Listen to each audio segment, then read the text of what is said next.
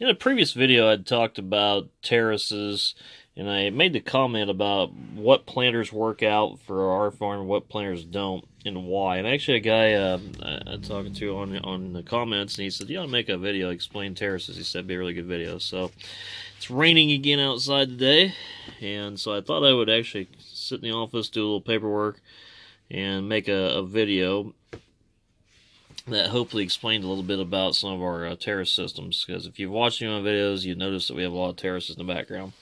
So I went to Google Earth, and this is a picture of one of our farms. This is all around 100 acres here. And you'll notice these green lines that go out around.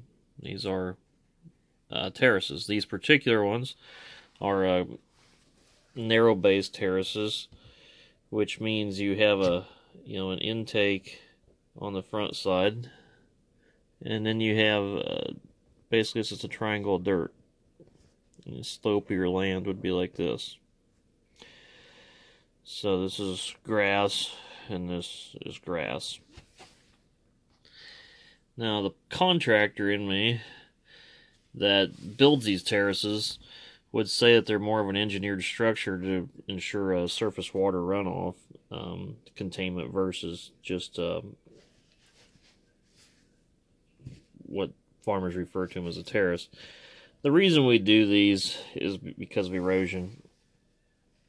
When we bought this farm, there was a dam about right here, and there was a fence, and this was a separated field from this one. We bought all the neighboring farms and combined them together over the years.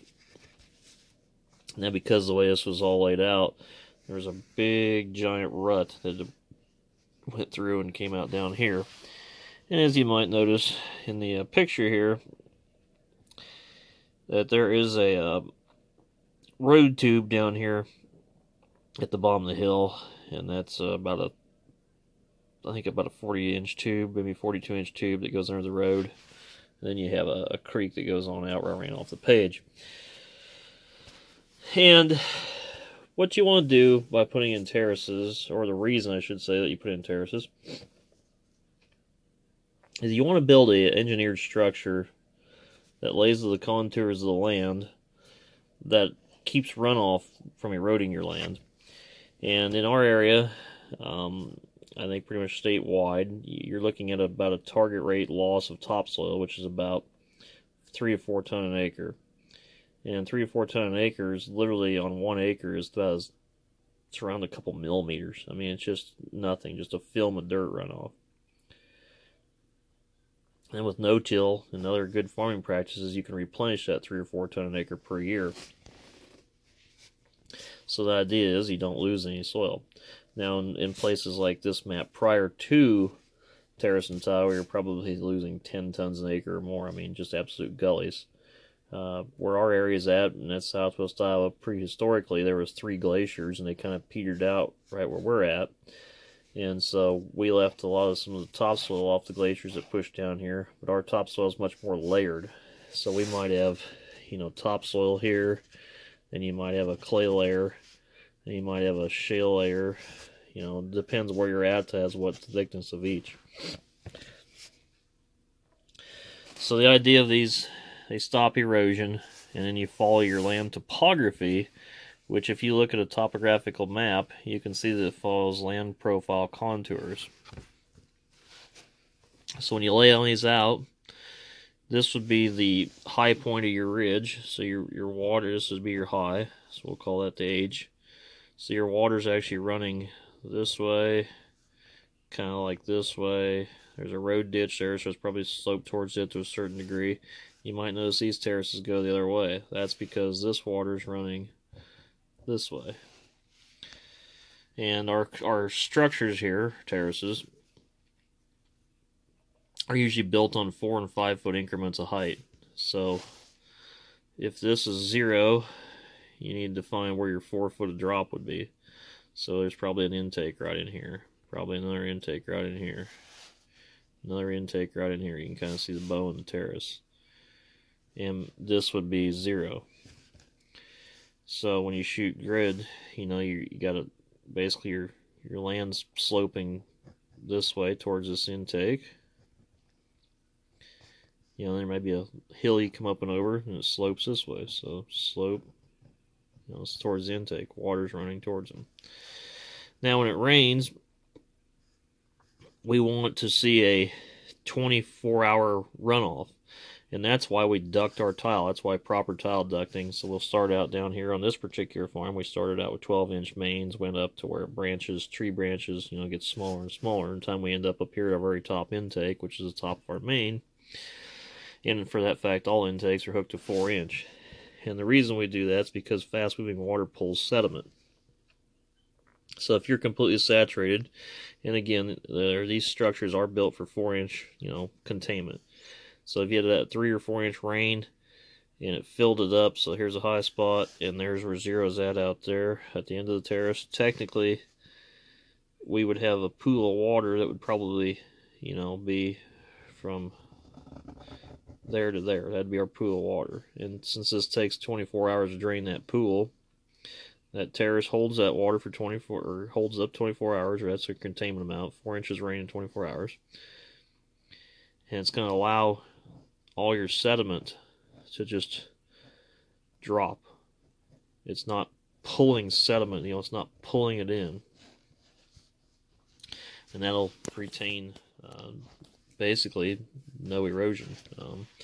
So your water should be really clean coming out and not full of sediment.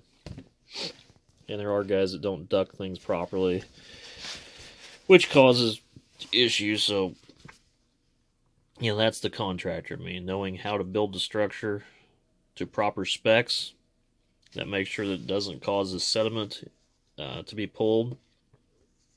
Knowing how to duct your tile, proper ducting, just like HVAC ducting in your house.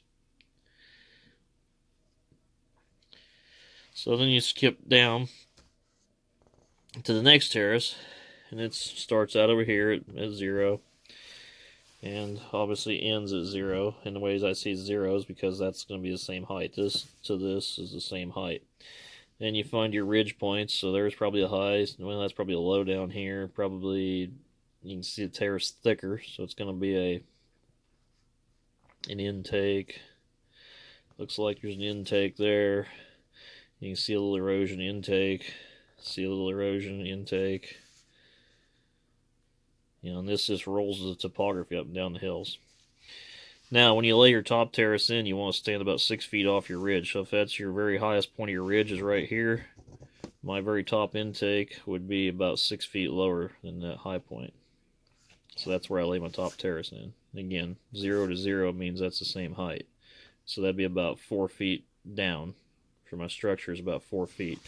And when you measure a triangle like this, you measure at 3 foot of thickness. Wherever this triangle is 3 feet thick, it's going to be 4 feet tall. So that's on the front side, measured on the front side, but here's the intake. Your back slope can be much higher. That's a 2 to 1 slope.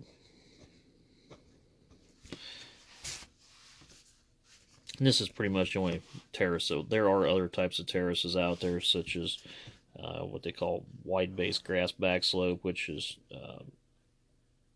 maybe I screwed it up here. Maybe you got an intake out in the field like this, and you got a really long farmable. So this is farmable, and this is grass like this. Those aren't used much anymore because the planter relationship between here and here has to match the intake spacings. Most are set on 30 feet. Some are set on 26 rate or wide. Doesn't work when you go to 40-foot planters. Other places use contour terraces, which follow exact contours, and they may only drop 1/10 of an inch of grade, and then they'll run to a waterway. So instead of an outlet, they're designed to run to a waterway. They're a much shorter profile terrace and versus this, because they're not made to house the water for 24 hours to run off without pipe. They're made just to slowly guide the water, then just fully release down a waterway. So that's your different types of terraces. And there are a couple others that people use. But yeah, when you lay these out, you start on that ridge. We set it here. It's 0 and 0. So if you look across this thing, if you're standing in the field, even though your land may go like this, you know, your terrace is going to look like that when you get, you know, when you stand back and look at it across the field. Again, these are an engineered structure with proper ducting. That's how we control erosion. And we also gain farmability, meaning we can farm around here.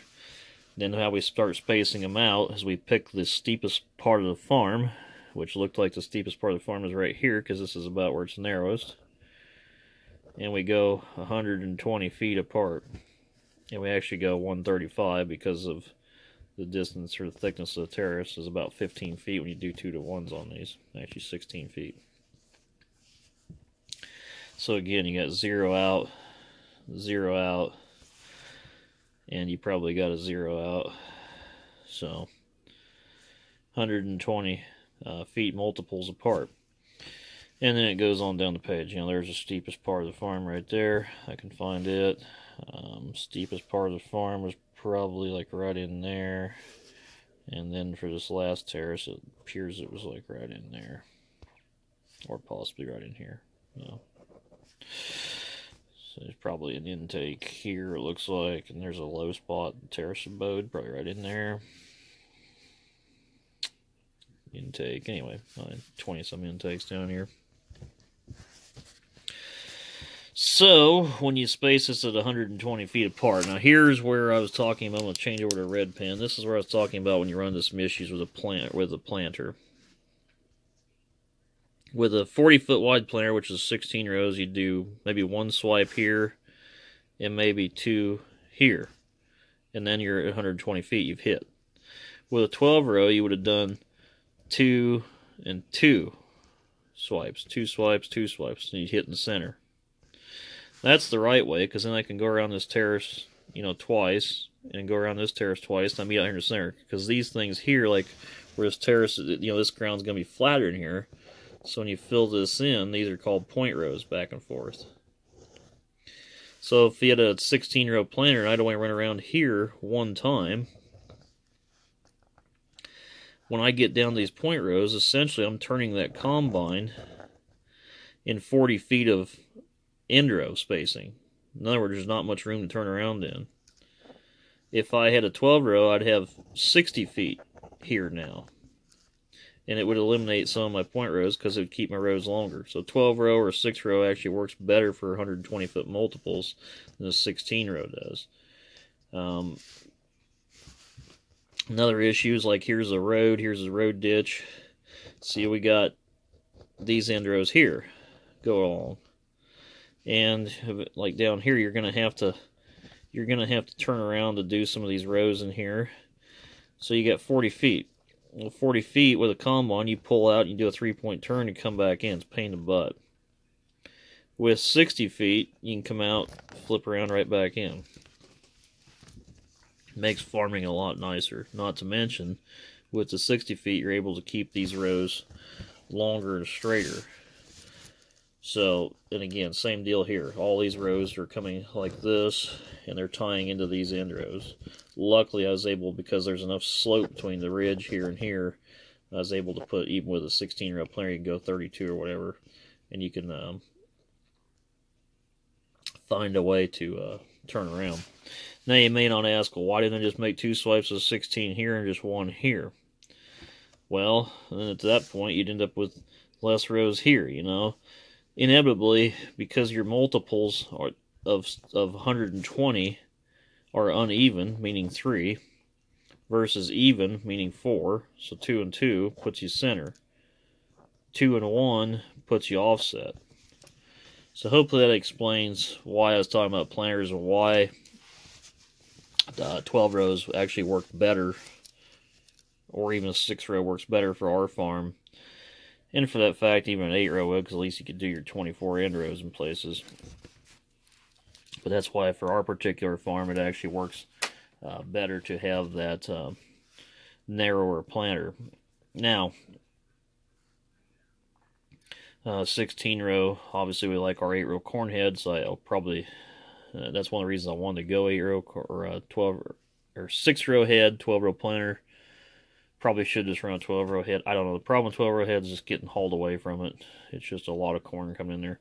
And I'll weigh in more on that on a video in the future when I get back to combining here if this damn rain quit. Now it sounds like next week we're going to have a good week. So keep this video in mind as I'm talking about that. Just wanted to explain terraces for today. If there's some sort of a question on here, maybe I can answer. Fire away in the comments below. Appreciate all the viewers and all the comments I do get. And thanks for watching, everybody. And hopefully this shines a little bit of light on why we farm like we do in our geographical area. That video, but I was going to add a little bit to it here before I do. And I was looking at a new 1631 with the hydraulic downforce. Our current one's is pneumatic, which I would probably prefer to buy the hydraulic. So what they do when you need a horsepower requirement is they have a configurator with your John Deere. So it's 3115, 1795, and he figured it going 7.5 mile an hour, and then you put in the hills and all your stuff. So coming up with the estimated, that's engine horsepower, 316. And then your what the planter weighs, which is insanity, 28,000 pounds, is crazy. And then 12,000 pounds of drawbar load. Good God, no wonder it burns tires off going down the road. But your hydraulic requirements, and 316 engine horsepower. And so you go to your 8R family series tractors here. So probably, I mean, 8400R is going to play with it, but 8345R would handle that planter, and you can look up the PTO horsepower. 8345R is ranking up there. Now, ironically, if anybody wants any useless information, you have to go down to an 8295R to get a 1300 series front axle now and a Cat 3 drawbar. The 8345R, the 8320R is where they cut off the 1300 series axle. No longer, it's only 1500 ILS. And then you can go into the 8345R, or I should say up to the 8345R with a 540 PTO shaft. Once you jump to the 370s and 400s, then you're going to be 1000 PTO only. So 345 is your cutoff on your PTO. 8295R is your cutoff on a Cat 3 drawbar and 1300 series mechanical front. I don't particularly like that. I suppose they figured the extra horsepower is tearing up the front ends, but I don't really like how they kind of force you to buy that bigger, higher horsepower tractor for the need for your planter, but at the same time you gotta start buying all the bigger, higher horsepower crap, and I don't like the. So 345, you know, if you want to run a disc mower or something on it, you know, now you got a heavier front axle tractor, and you got to have the, you know, for your 540 PTO. So say I want my 8400R, I want to stick a disc mower on it. Well, I can't even do that.